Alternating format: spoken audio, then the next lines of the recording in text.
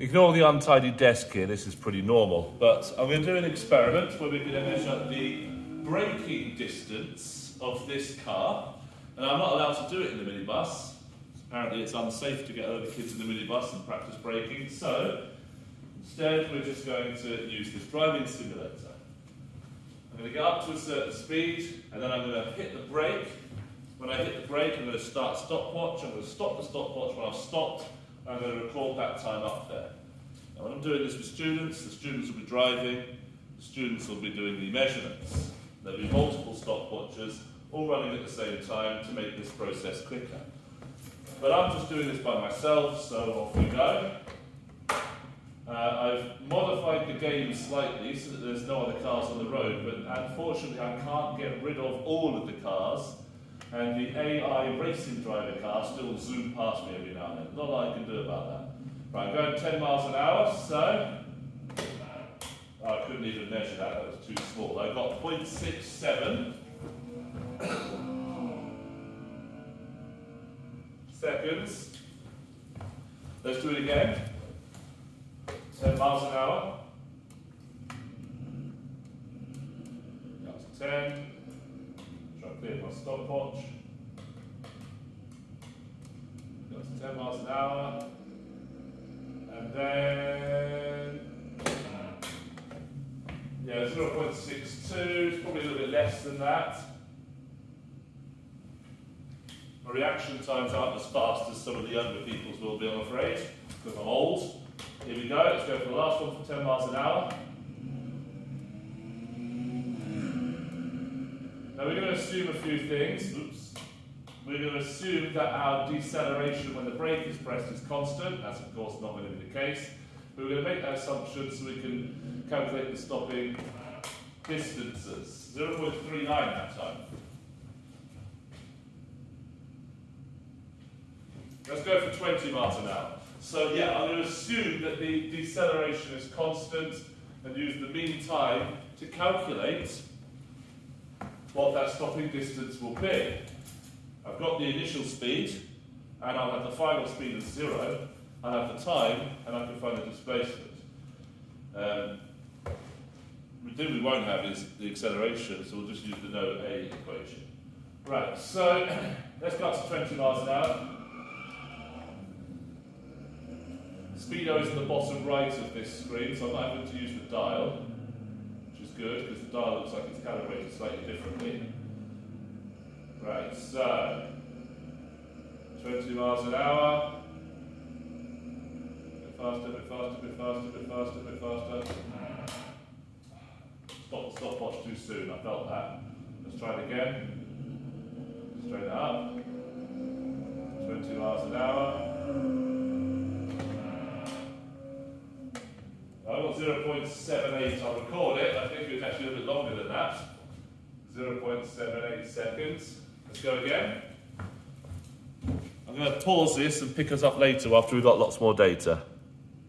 So I'm busy collecting my data, and you'll see that I've kept my car in first gear the whole time. I don't want to change anything if I don't have to. So the engine's going to start really shouting at me now, going 40 miles an hour in first gear. So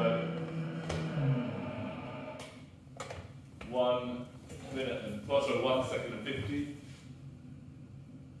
So you can see the data starting to pile up now. At some point I'm not going to be able to go in first gear anymore. It's going to reach a maximum speed I can go in first gear. Oops.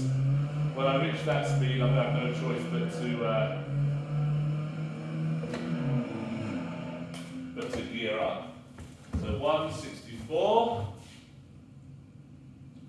I'm going to keep on filling this in as fast as I can go. There we are. I'm going to have no choice but to change gear here. So put my foot to the floor in first gear in this car. I can't remember what this car is. I reach 44 miles an hour, I can't go any faster, so I have to gear up.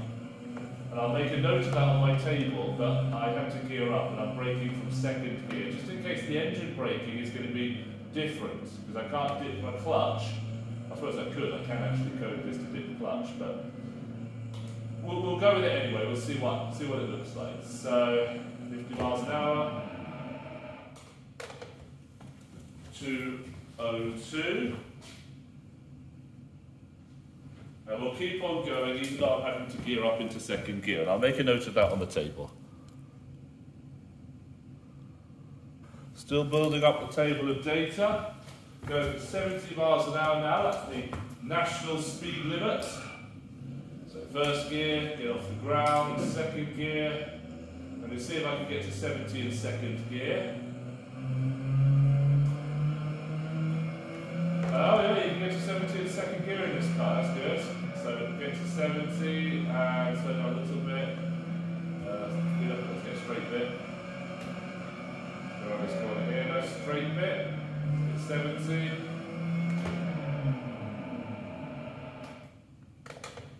2:45. I think I stopped that a little bit early, but that's okay, that's why we're taking repeats. First gear set off. Second gear.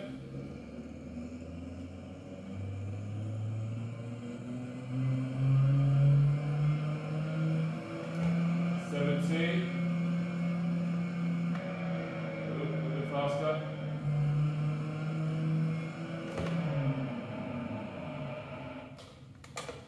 2.60.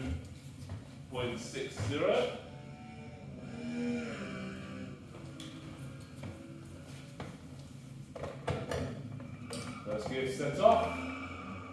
And then we're going to break the national speed limit. We're going to go 80. Whoa!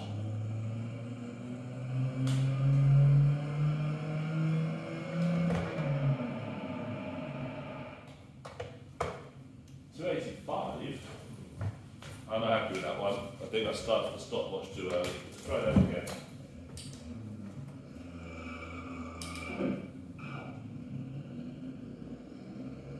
Straight it up, get a nice straight bit. I'm using my left foot to brake, which we wouldn't normally do, but it's because I want to be able to react quite quickly. Yeah, 2:45, that's better. That's exactly what I had there. I want to be able to brake quite quickly, I want quicker reactions. So because of that, I'm driving in the simulator, not like I'd normally drive. I'm using my left foot to brake. I can actually use the paddles as digital accelerators and brakes, but where's the fun in that? So let's go up to 80 miles an hour. Come on, let's break the national speed limit.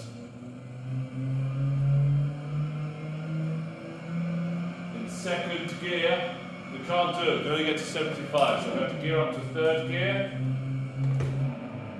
Oh, hit the wrong button on the stopwatch. Oh no, we're going downhill. Right, let's go. Oh, this thing is sluggish to control. Let's get up here where this tunnel is, because it should be reasonably straight, reasonably flat in the tunnel. Come to third gear. Should be flat in the tunnel. Surely you don't dig a tunnel that's at a funny angle. Okay, so let's do 80. And...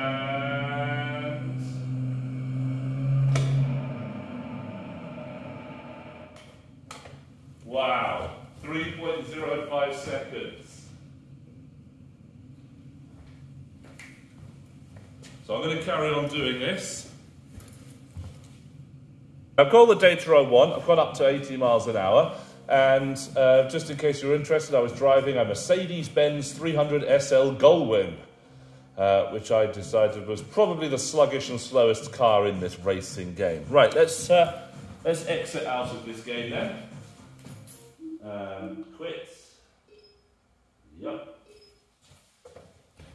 And what we're going to do is we're going to process these data using Excel.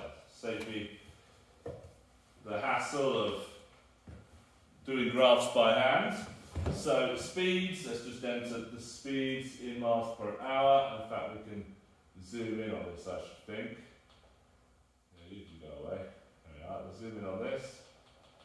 So speed, what have we got? 10, 20, 30, 40. Use the formula, I'm just going to enter them because it's quicker for me at the moment. Right, now, time 1 in seconds, time 2 in seconds times 3 in seconds. You're not going to sit there and want to watch me type all this, so I'll pause it while I type it. And there is all that data entered straight off the whiteboard. Now I want to calculate the mean time.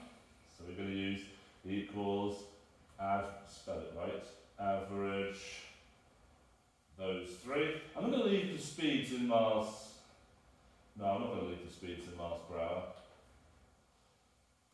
because I want the distances to be in meters. So I'm going to convert the speeds into meters per second. So speed in meters per second. Now let's think what the conversion is. I'm going to Google it. 1 second, let me look it up. Well, apparently 1 mile an hour is about 0.447 meters per second. So that's going to be equals that times 0.447. That gives me the speeds in meters per second. Right, now they're the initial speeds. The final speed is going to be 0 times, this is the mean time here, in seconds. And we want the displacement.